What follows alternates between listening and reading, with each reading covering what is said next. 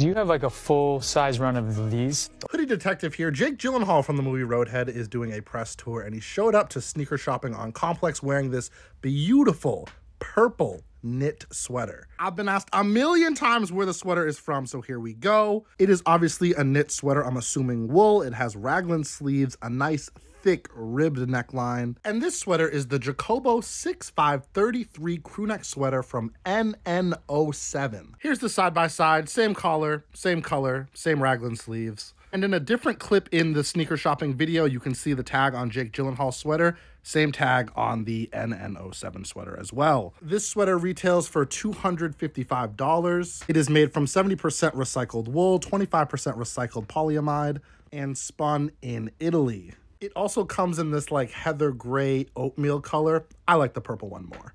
As always, if you have a hoodie you're looking for, any piece of clothing, and you think I can help, DM me on IG.